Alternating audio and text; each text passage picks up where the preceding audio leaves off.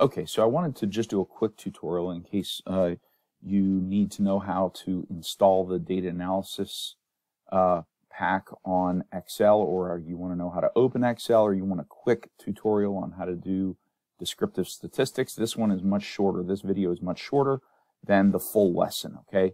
So to start with, you have to open Excel. If you don't know how to open Excel, you can go down here to type, here to search, and you can see sometimes you'll have Excel up here if you've used it before, but if you've never used it, then down here you're going to type in EXCEL. Now I want to warn you here, you can see that Excel comes up, but do you see this Excel Mobile? Leave that alone. Do not use Excel Mobile. You have to use the full Excel app. Okay, so we're going to click on that. Now you can see that I have Excel pinned down here on my taskbar, and if you right click, I would have to hit unpin from taskbar, but you'll see pin to taskbar. If you pin it to the taskbar, it'll be easier to open up. So I'm going to go ahead and open up a blank worksheet.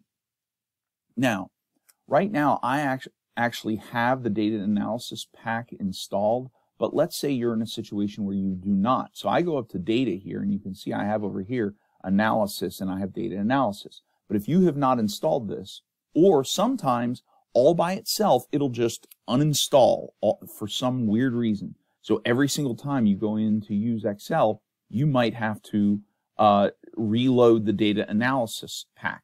So here's what you have to do. Sometimes there's this glitch on computers where you have to go to File.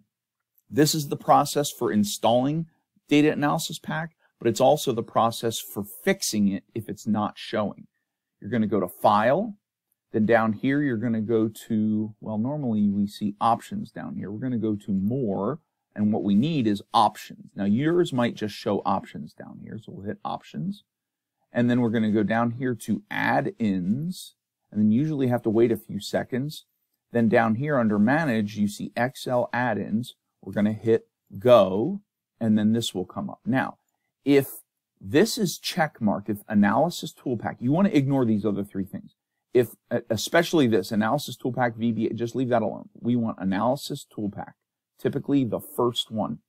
If it's checked here, but you're not showing the data analysis up here, uncheck it and hit OK. What that's going to do is it's going to uninstall the data analysis tool pack. Now you can see if I go to data, I have no data analysis here. I can't do any data analysis. So now what I have to do to install the data analysis pack is I have to go to File, then down here to Options, then I have to select Add-ins, then Manage Excel Add-ins, Go, then I'll click Analysis Tool Pack, OK, and now you can see I now have the Data Analysis Tool Pack, okay? All right, so that's a quick tutorial on how to install the Data Analysis Tool Pack. Now, let's say that we want to do some descriptive statistics. So here's what we have to do descriptive statistics. We have to create a column of the numbers. So let's say that on a piece of paper or in a quiz question, I have what's called a data set. And let's say these are all the numbers. Let's say we got 23, and you have to enter them in columns. 28, 23 again, 22, 24.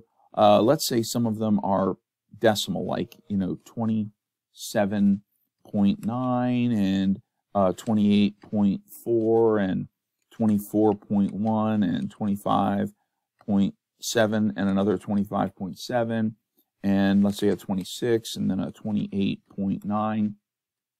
And this is our data set. Let's say these are all the numbers that we have. Now what we're going to do is we're going to go to Data, then we're going to come over here to Data Analysis, and then we're going to select Descriptive Statistics, then we're going to click OK. Now for input range, we want to, I usually click on this, this arrow right here, or this little thing over here, and then I go over to my data and I highlight all the numbers. Then I can click this, or I can press the Enter button, and now it's in, and I'm telling it that the data is in columns. You can also have the data in rows, but I usually put them in columns. So it's in columns.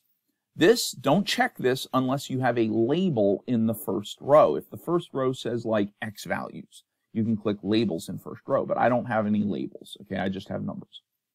It usually gives you new worksheet, meaning it's going to open up a new worksheet, but I usually just want it to put the output within this worksheet. So I hit output range, then I click on this, and I'm going to come over here and I'm going to click maybe right here and press enter. And now down here, I'm going to say summary statistics.